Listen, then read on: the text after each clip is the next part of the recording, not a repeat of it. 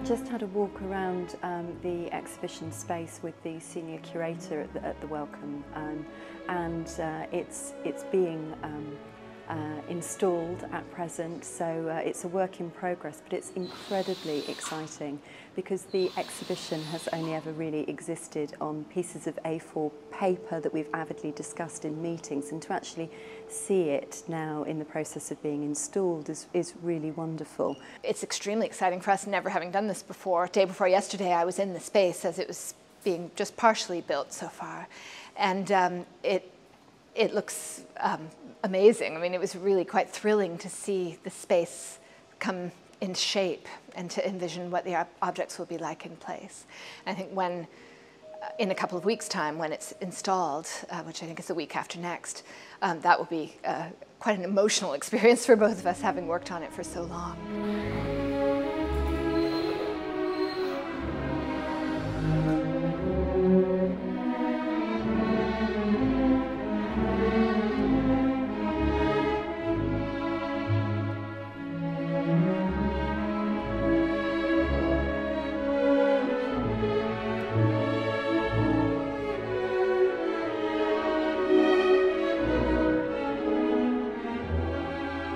Working with Leslie, my co-curator on the exhibition, for around 5 years. We met at a conference that was called Making Connections, which is quite apt, and Leslie was a historian of architecture, I'm a historian of art, and we realised that we both had Vienna 1900 in common, so we decided to link up and work together on the research. My work started very much as research projects, you know, with the aim of publishing articles and books.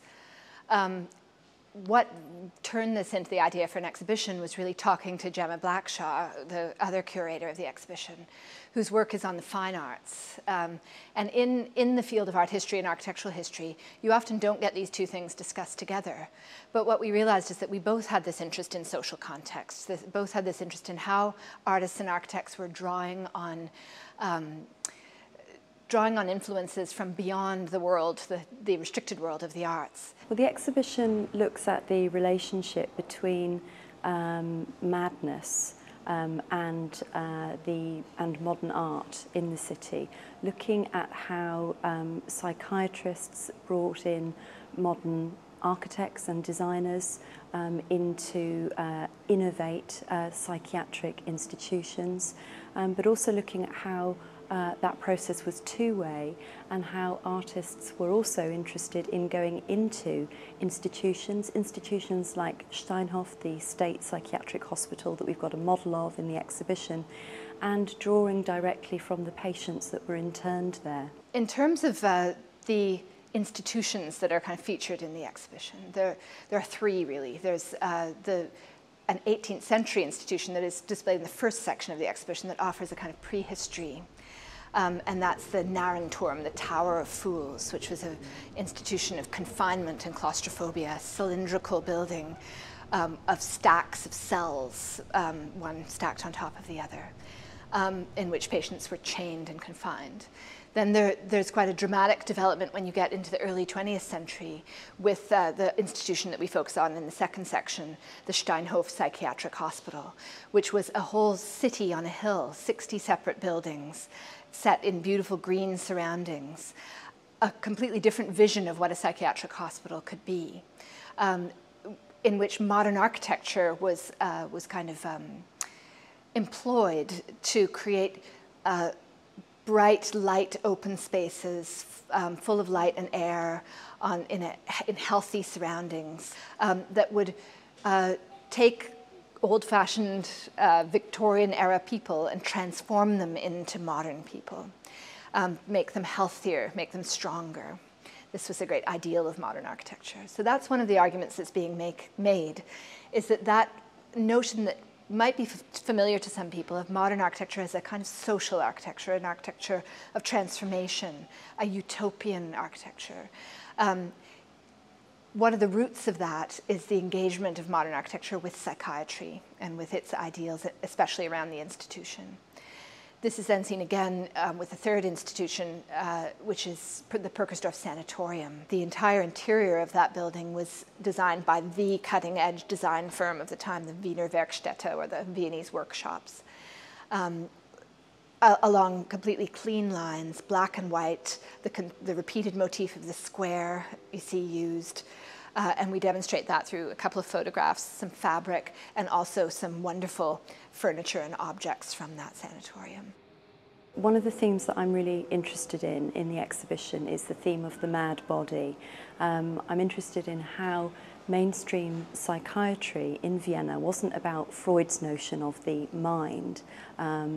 It was far more interested in how the body communicated mental illness. So doctors and psychiatrists were interested in opening up dead bodies to discover the root of nervous disorder through autopsies.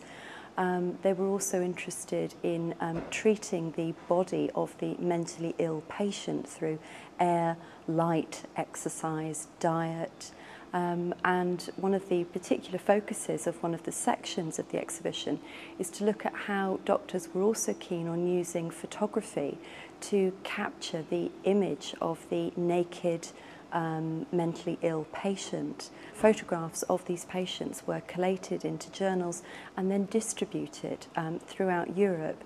And what's fascinating for us was that they didn't just reach medical audiences, they were also increasingly geared towards artistic audiences. There was the expectation that artists would use these photographs of patients to come up with a new vocabulary of the body, one that was distorted, diseased. So I think psychiatrists like Charcot wanted artists to be looking at these source books to come up with new ways of representing the human figure in art. When the exhibition's actually on, I think we'll both be very interested in eavesdropping on what people are saying about it and reading the guest comments, because we're used to writing for a very restricted audience, an academic audience, other specialists in the field. And the idea of presenting our argument to a wider public will be very interesting for us. We fully expect that there will be aspects of what we're trying to do that won't get across to people, and others that will come across that we never even thought of. I'm hoping that audiences will see the contemporary relevance of the show. We tend to think that we're the only ones to have lived in stressful, anxiety-inducing modern times. But actually, just over 100 years ago in Vienna, there were exactly the same kinds of anxieties about the modern environment, about overcrowding, about too much sex, too much alcohol, too many cigarettes, and all of those things that I think we worry about were actually, those were concerns that were being worked out over a century ago in another modern city.